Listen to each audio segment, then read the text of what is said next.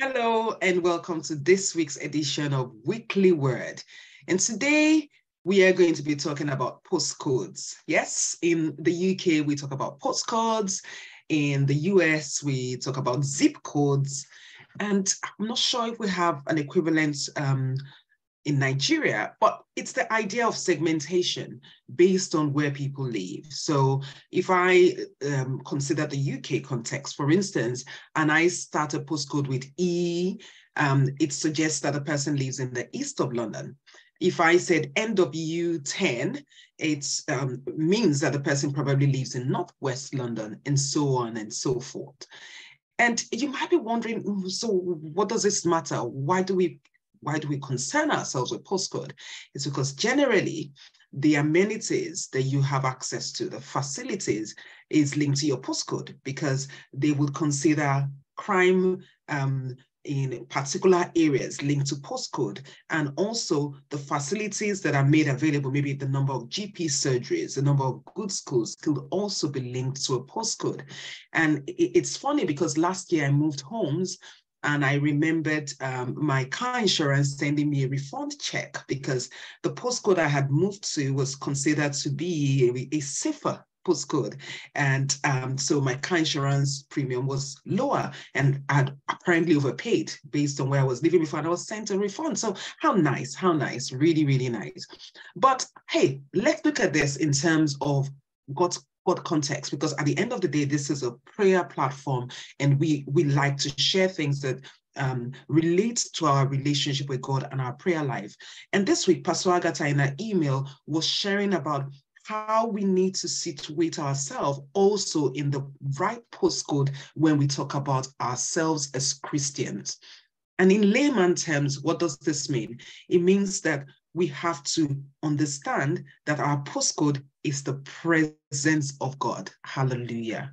That is just amazing. Just thinking about that just blows my mind, because when we understand that our dwelling and our postcode is the presence of God, then we see challenges differently.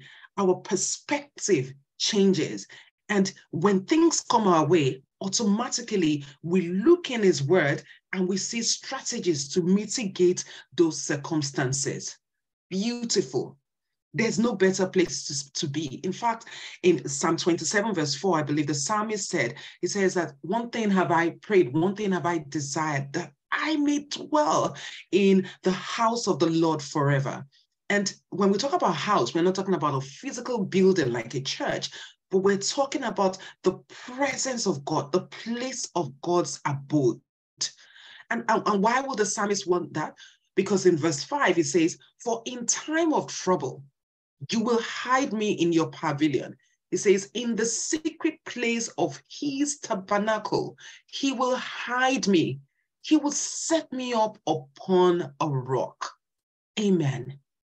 Psalm 91 goes on to say that those who dwell in the secret place of the Most High shall abide under the shadow of the Almighty. When we dwell in God's presence, it says that there is fullness of joy. And scripture after scripture just tell us about the advantages and the benefits of situating ourselves in the right postcode of God's presence. And I'm sure you're wondering, yeah, Doyin, that's all good, but how do I get into the place of God's presence? And I was reflecting on this in my own life generally. When I wake up in the morning, I have earphones by my bed because, my husband is lying beside me and I don't want to wake him up. I plug in the earphones and I switch on music. I have playlists that I have put together that just take me to that place of God's prayer, of God's presence. And I enjoy that. Another way is just being with His children. When I gather with children of God, it doesn't matter what is preached. It doesn't matter what they're doing there.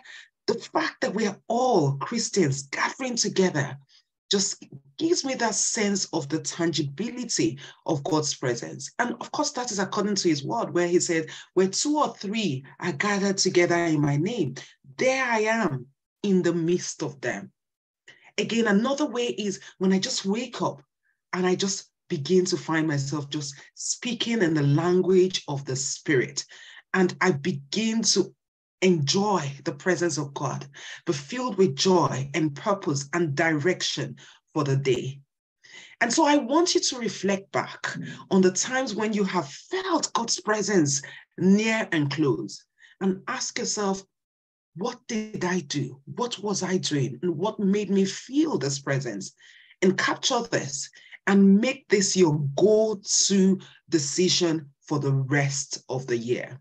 And just talking about the rest of the year, in Prayer Bootcamp for All Nations, one of the things that we do is we like to end the year strong and in God and usher in the new year with power.